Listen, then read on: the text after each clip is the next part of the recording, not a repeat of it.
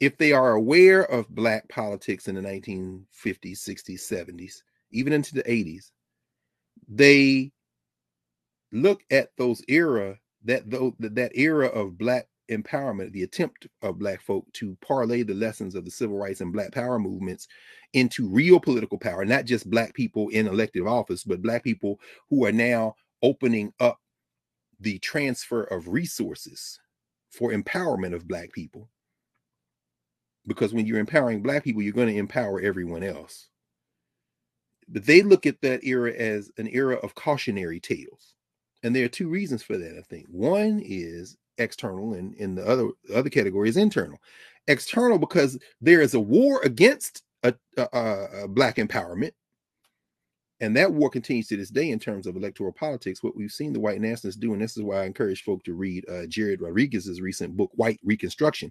And he makes an argument that a lot of people make. In fact, it's not even an argument. He makes an observation. Since the passage of the Voting Rights Act, since the highlight of the legislative dimension of the so-called civil rights movement, there's been an organized effort by the white nationalists, some of y'all old enough to remember Barry Goldwater, to literally push those advances back.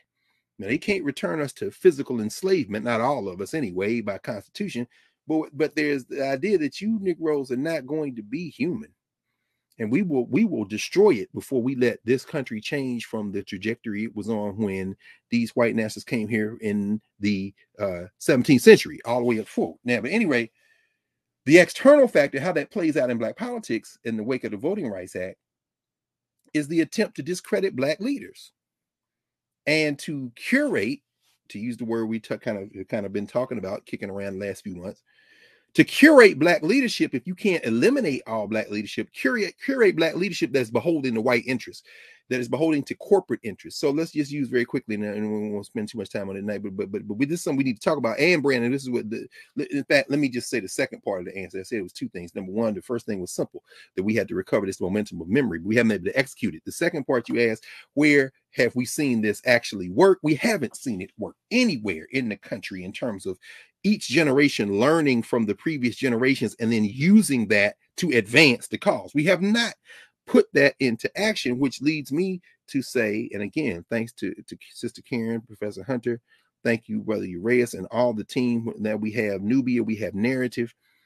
Part of this now requires us to collect those memories from those who remember before any of them become, and more of them become ancestors. You were probably there. I know I was there with everybody else for the funeral of Marion S. Berry in the convention center in DC, and hearing story after story after story of people, many of whom are now millionaires, who said that Marion Berry walk in the room as mayor of Washington, D.C. and say, "Where are the black lawyers?" And say, "Okay, this meeting is adjourned. I'll be back when there are black lawyers in this room who write bond issues, because what I'm not going to do is get us over to developers." Remind me of something Alicia Keys said when she was asked, have you ever had an issue with somebody whose music you wanted to sample and they didn't want you to sample it? And she told the story of how she had a song that had a melodic line that sounded very close to a line in Purple Rain, and she flew to London to meet Prince, and she told Prince that she wrote this song for her grandmother, and she was talking about believing in yourself and all this, and Prince sat there and listened, and she said that Prince said, "Sis, I feel you. Oh, that's beautiful. And I hope that for that little piece that sound like Purple Rain, that you can rearrange the chords just a little so that it doesn't sound as much, or so that it's not quite, so that we don't have to worry about licensing, because their children are not going to go to college on my music." And so at that point, these kids just laughed and said, "What could I say?" See, that's a lesson. You understand? That's institutional memory. But the external factors were those type of leaders had to be discredited. So there are now two generations of young black people and older black people who didn't know Marion Barry, who, if you say the name Marion Barry, or as they say in Southeast or in DC, as we know, Brother Barry, Brother Brandon, Marion Barry is one word, Marion Barry. Those of you, if you don't know Marion Barry from Mississippi by way of Lemoyne College, who then went to was in Fisk University getting a master's in chemistry, would have had a PhD in chemistry, but the civil rights movement called him, and he became the chairman of the Student Nonviolent Coordinating Committee. And then when he moved to DC, brought all them SNCC people to DC with him, some of whom are still here in terms of that leadership. There's now 2 generations of black people, you say the name Marion Barry, they started laughing. Because Chris Rock stomping up and down a damn stage at the Constitution Center or wherever he was, talking about smoke, the mayor smoke crack, the mayor smoke crack. I felt like, get that boy a banjo and some more blackface so he can just finish this minstrel act. You don't know a damn thing about Marion Barry. But the point is this. Those type of hit jobs are combined with scrutiny that is never leveled at white public officials. You got a whole criminal right now that if Tish James can't bring him down, he might end up being the president of the United States in the election of 2024, a whole criminal who almost started a war with China so that he could foment a coup against him not being reelected. He's still walking around in Mar-a-Lago inviting white murderers from Wisconsin down for photo ops. Marion Barry was prosecuted to the fullest extent of everything, and he wasn't alone.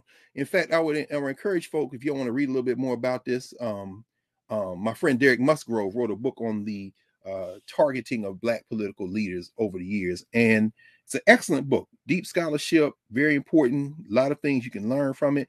But I prefer, in terms of analysis of what we're talking about, and then I'll end with this, my man Ron Walters, the great political scientist, who was an activist scholar for many years on the faculty at Howard University, then the University of Maryland.